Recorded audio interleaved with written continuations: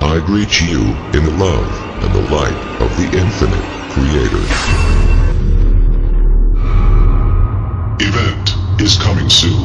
YouTube channel. Here's the latest intel. 24 Signs that you're direct Annunaki Descendant. By Rev Content. We have always wondered where we might have come from, but we have never really been able to find out for certain. However, we have many ancient documents that talk about the creation of the heaven and the earth and where we might have descended from. Sumerian writing talk about the days where heaven and earth were created, and the Annuna gods being born and the lesser Annuna being charged with the work to shape the land. The greater Annuna ruled over the lesser, and became resentful of their Annuna superiors and demanded Enki, the great ruling Annuna god, to create others to this work. It is a very extensive and interesting history, but nowadays there are descendants of the Annunaki and they are very powerful. You might even be one. Annunaki believed that you could truly create something from nothing. They were given the great task to change the world and lead others away from sin and creating and controlling the physical world. They believe that they can take utter nothingness and create something of physical matter. They began this practice some 5,000 years ago, but the true time frame is not known by anyone. The Annunaki might even refer to this time period as a dream. They are gifted in all of the powers to create matter from energy.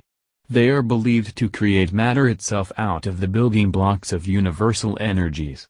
They accomplished these works from materials gathered from the abyss. It is as if they said, "Let there be light," out of utterances of darkness, to speak of it in a biblical term. Annunaki also hate time schedules. They feel as if they should be free to choose what they want and need to do with their time on their own. They hate being held to time schedules even more than the schedule itself. They wanted more time so that they could make the world of matter a better place, perfect even. They have also always been portrayed to stand against Lucifer. They are always thinking of the better need of the people, and they stand against all evil.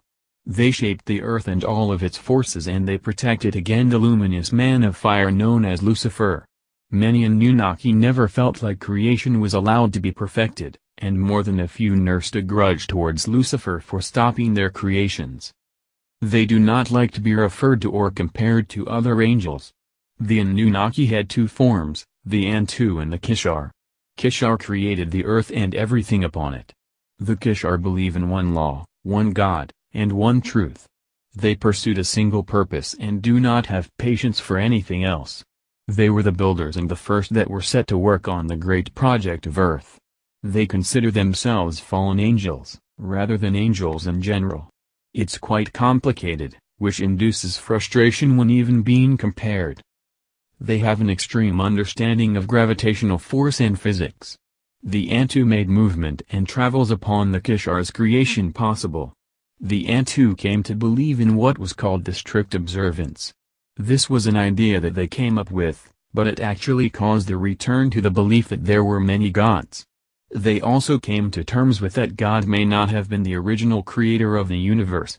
It is an interesting thought, but it was at great odds with the Kishar and the One Law. Annunaki is also very self-conscious. They worry about their bodies because when it came to humanity, the Annunaki was responsible for creation of the body itself. They were very proud of their creation because of how elaborate it was. I mean, just think about the entire mechanisms of our body. Because they created it, however, they are also very insecure and self-conscious about it. They are capable of love, but it doesn't always do them well. They have never had any true intentions of acquiring love, but it can come along. Although if it goes badly it can have a seriously negative effect on the Annunaki. They are very opinionated, but they never share or debate on what they know is true. Many Annunaki felt resentment towards the Creator and their suspicions that he was actually a demiurge. These suspicions slowly leaked out into the world, and the angelic hierarchies bubbled over with controversy. They took the side of humanity and human mythology. When the Annunaki refused to join the great debate, they kept true to their belief in pure neutrality and thus were left keeping their grief and arguments to themselves. Both the Antu and the Kishar were in agreement with each other on this. In the end, Over half of the Anunnaki left heaven to take up sides with humanity. They also love precious earth gems and metals because they are so earthly. They were the fifth house of angels and the only group to present themselves the fall of humanity. They came to the human species presenting precious metals and gems before Adam and Eve, or the original tribes of humanity. They made one big mistake in judging humanity. Humanity sought to use the tools of the Anunnaki as if they were their own.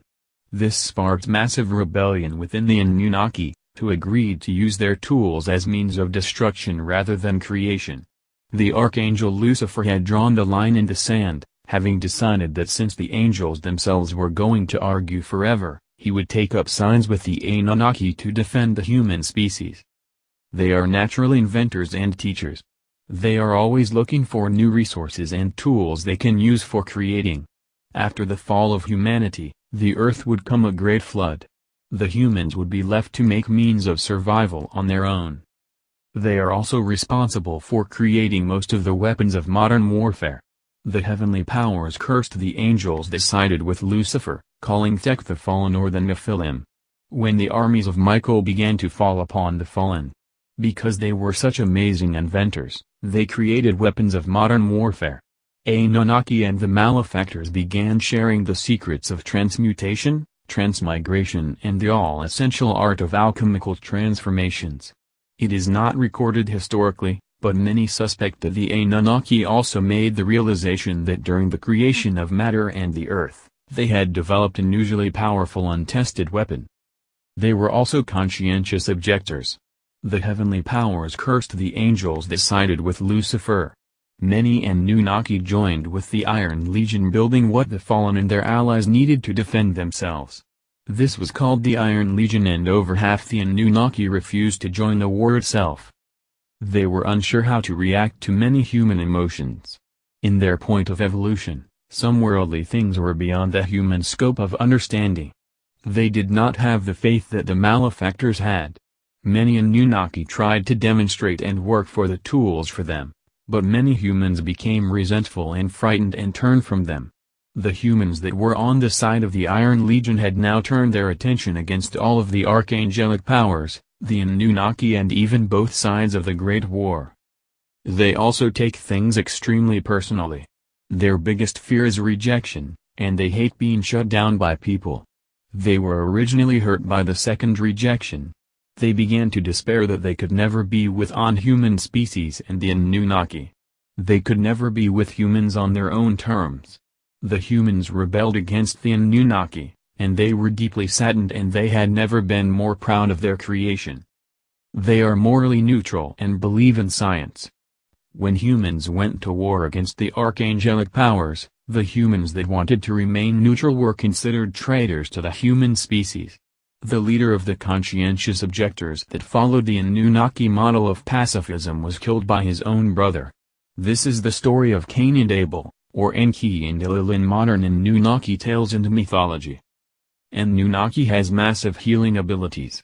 They are natural healers, and they try to further perfect what was once their perfect creation. They made the humans, therefore they wanted to preserve or improve their perfectness as much as possible. The malefactor helped in all the ways they could and healed many humans back from death during the war for experimentation. It was rumored that through the earliest alliances, the Anunnaki and the malefactors gained power, wealth, and status in modern-day industries of insurance. They believed in perfection and activity to seek it in everything.